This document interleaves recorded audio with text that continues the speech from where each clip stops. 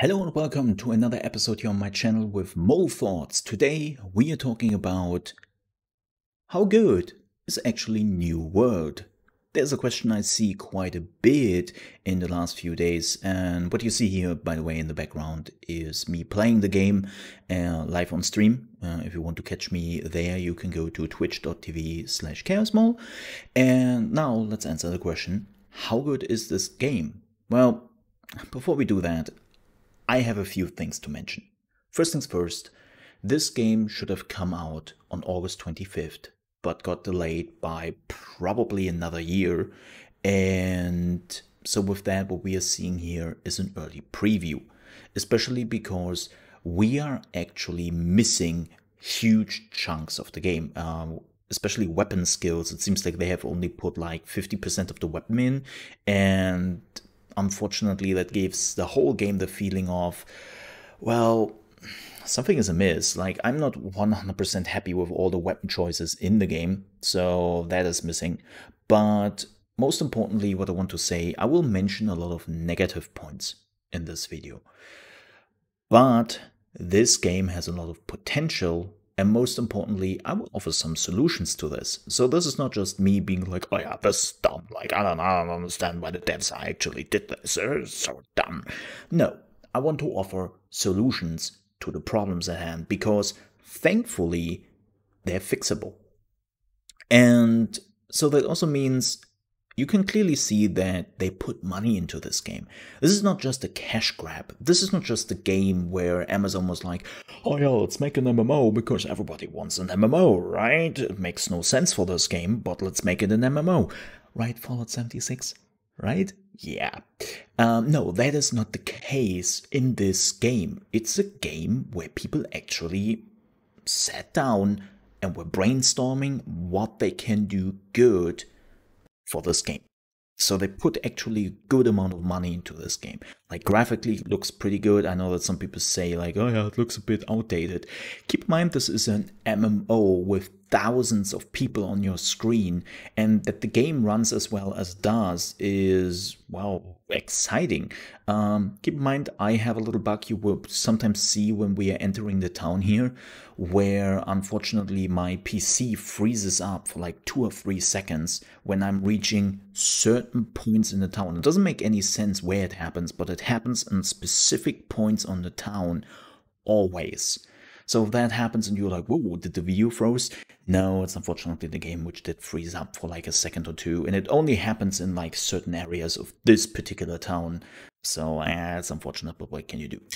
But now let's talk about this game. I was actually kind of surprised by it. Like, it has a lot of cool features. It's a fully fledged out MMO with thousands of people, which we don't see that often anymore. Like, a lot of MMOs nowadays are, how can I put that, are more like Destiny-esque, where you are landing in a hub, in a social hub where all the players are, and then the moment you are leaving that social hub, you are basically disconnected from all the players who are not in your group. So that is already pretty cool and gives you a real MMO feeling. And one of the main 3 features this game has is PvE, crafting, PvP. Or, well, technically realm versus realm versus realm, or, well, faction versus faction versus faction, whatever you want to call it. I would just call it PvP, and you know exactly what I mean. So these are the 3 main features of this game, and right now they contradict each other. Like, normally when you have multiple features in an MMO or in a game in general, these features work together. They support each other. They try to build upon each other. In this game, they're in their way. I know it sounds completely weird when I say that, and you would be like, how do you mean that? Well, the problem is really, they put those main features in the game, and they didn't really make sure that they click with each other. Like, they exist in their own vacuum, but they don't really support each other, and sometimes they hinder each other even. Let me explain. So when you are coming to the island, the you basically have nothing on you, and the game is like, oh yeah, dude, let's do some quest here that you are getting some starter equipment and that you can be on your way. And you were getting some good tier 2 equipment with a good like iron weapon, and then the game after a few quests is like, oh yeah, man, let me give you like one of the main parts of this game, and that is crafting. Because let's be honest here, look at your equipment, it looks horrid, like especially your weapon is completely like garbage. Let's craft you a good weapon, and let me show you how that goes.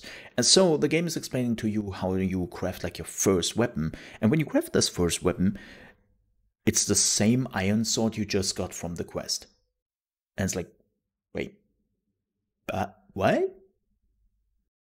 Wait, I thought I'm crafting here like the good stuff. Why do I get the same weapon I just got from a quest? When I can just get all the items from a quest, I don't need to craft. See, this is the first contradiction, but it gets even worse. With level 12, you have to decide yourself to choose one of the 3 factions in the game.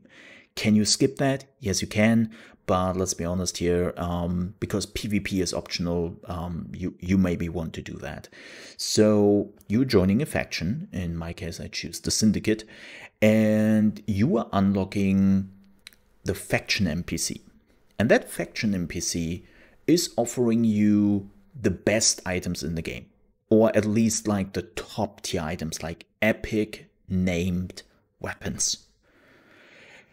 And you are gaining those weapons by gathering specific currencies for that faction, and then you can turn it in for the weapons or for the equipment, which again contradicts the whole idea that you want to do crafting at a certain point, because you can just now harvest the points to get the stuff you need.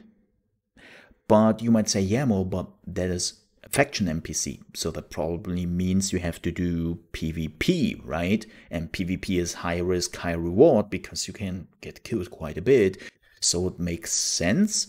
And the answer is no. Unfortunately, the faction NPC is also offering you PvE quests, and yes, those PvE quests give you less points than the PvP quest. Let me give you an example to understand why this is a huge problem. So in PvP, you can take a quest where you have to patrol a certain area in the game, or multiple areas in the game, and that will give you 340 points. And then there are PvE quests with just between 40 and 60 points. Haha, so you see, PvP gives you more points. Yeah, let me explain. So in PvP, you will be sent from the city to point A, from point A to point B, from point B to point C, and from point C to the city again. And you have to stand around on those areas, completely PvP flagged, so everybody can attack you, for 100 seconds each. So in total, running around those patrol areas and then also getting safely back to the town will take you about 15 to 20 minutes. Now, here's the caveat. If you are getting killed in any shape or form on this quest will fail, and you have to start anew. Completely anew. It doesn't matter. Even, like, this is one of the things the game doesn't mention, which happened to me. I had all the points covered, A, B, and C. I was going back to the town, and 5 meters in front of the town, a high-level character come by, killed me. I had no chance, and I had to do the quest anew. So basically 20 minutes of my time just wasted. And let me talk about the PvE quest. The PvE quests give you, as I said, 60 points, sometimes 40. And sometimes you have quests where you have multiple quests in an area. So like, kill 5 wolves, now give me 5 pelts of that wolf. And so you can basically just 2 quests in 5 minutes, which will give you 120 points. Which quest do you choose? Well, it's pretty simple, right? You're choosing the PvE quest. So the game is teaching you again that PvE is much safer and much better to do, and you can still get the best item in the game. And this is what I meant with the game is contradicting itself with its own features. It's like, yeah, PvP, high risk, high reward, but why would you do it when you can just get the just the resources by doing PvE or doing crafting? But then again, there's the question again, why would you do crafting? Because especially with crafting, keep in mind, at the NPC, you can just buy the Flame Destroyer sword for a certain amount of points, and it would give you exactly what you want. For crafting, you have to get all the resources together, and then you have to craft the item multiple times and hope for the best stats. So, begs the question again, why would I do crafting for hours when I can just put basically in the same amount of hours and will get a guaranteed good item out of this? So you might not say, okay, Mo, that sounds like as if the PvE is in the way. Do you say PvE should be removed from the game? No, because I know especially how much people actually love PvE, and it's good to have an option, right? But the problem is right now, PvE came clearly into the game much later. Much later than everything else. Like, I know that in the alpha phase, like a year ago, PvE and questing wasn't even really a thing. So they added that on top of it, and you can feel it. So what they have to do, and now we are talking about solutions here and not just complaining, but solution-wise, what they could do is let PvE in. Don't take it out. PvE is completely fine, but change the rewards I can get through PvE. Like, don't give me the high tier items directly. Give me crafting resources. Do the same thing with PvP. You don't have to give me the Mega Inferno sword with points. Just give me rare crafting materials I need to craft that item. Because with that, crafting is important again. That is a solution to the problem. Like, the same goes with items which are dropped by enemies. Unfortunately, this is another PvE problem. You can have like tons of chests on the map where you can just get good items out of it. You can just kill tons of enemies who then have a chance to drop like certain items, and remove that. Give them resources. And then people have to use that for crafting. Because right now, the biggest problem is that crafting always seems to be the more expensive, worst choice. And PvP is too much high risk, not enough reward. And in the end, everyone will go back to PvE. So what you have to do is make it so that everything ends up in crafting, which is like a huge part of this game anyways, so it doesn't really matter much. And the PvP is still high risk, high reward, but also give resources for crafting. And I think that will make the whole thing much better. Speaking of PvP, there's one last thing we have to talk about here. PvP right now is not a lot of fun. It could be, but high-level characters destroy that fun. Because there is no reason for a high-level character not to come back to the low-level areas to kill people in PvP. A, it helps their factions anyway and gives them points, so they always win. B, even if they are just coming back for PvE areas, it makes sense for them because the chests in the game respawn. So every few hours or minutes you can go back to a certain area and farm chests, right? Problem is, the chests are bound to your character level. So even if you are in the level 10 area with a level 40 character, you get level 40 items out of the chests. Which is like, wait, what? makes also the farming so much more easier, which then explains why wouldn't you do crafting if you could just, farm the boxes in low level areas. And another problem they have. But going back to PvP, there are so many reasons for a high-end PvP player to come back to a low-end area and kill the low mobs that people will end up to deactivate PvP.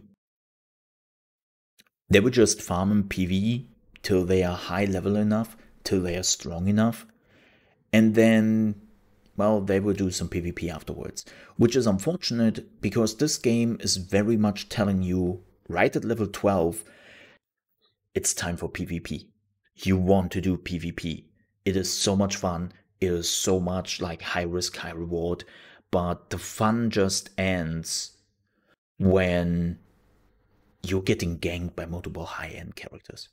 That's like, especially because we had enough games in the past who actually did something like, as I said, just remove the level-based boxes, make it so that at a certain level, I would say between 5 and 8 levels, you don't get any points for your faction anymore if you were killing a low player character, or that you cannot even attack them as long as they are not attacking you.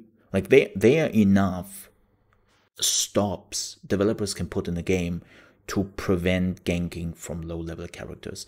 Because if you want to make sure that your PvP dies out, and maybe even your heavily PvP focused game dies out, you give the gankers and the griefers what they want. And that's the last thing you want to do. And believe me, I have seen that in so many games in the past who try to focus on PvP. It's really no fun. So work on this, Amazon. Like, I gave you a few good tips here. And you can, of course, use your own stuff. Like, that's up to you. But what I can say, and this is basically the TLDR of this whole lengthy video, it is good that they postpone this game, that they take themselves a lot of time here with like 9 to 12 months even, and that they actually want to like make it better and actually want to fix it. Because it is relatively bug free, does he say, and shows like a graphic bug on the screen right now. But no, the game is relatively bug free. It runs well, like even with all the characters, like you can clearly see that they actually put a lot of money and thought and time into this game. This is not a cash grab. This is a good game with a lot of potential, which unfortunately has a lot of issues right now on a gameplay level, which are fixable. They are clearly fixable. So I hope that will happen. And if that happens, I will gladly come back to the game. I enjoyed my time in New World. I'm actually kind of sad that the preview program ends very soon, and I really hope that the beta starts very soon, so that people can give more feedback. And yeah, if they are fixing all the things, this game could become really good, and a lot of people might jump onto this game. So let's make it happen. Thank you so much for watching. If you want to see more gaming news, analyzes, and, well, playthroughs and gameplay, we are playing Wasteland 3 right now on the channel on twitch.tv/chaosmole, and you can catch me there from Monday to Friday, starting at 8 AM ET with Mole in the morning and gaming news, and then, well, video games. So till then, thank you so much for watching. Have a nice day, and see you then. Bye bye.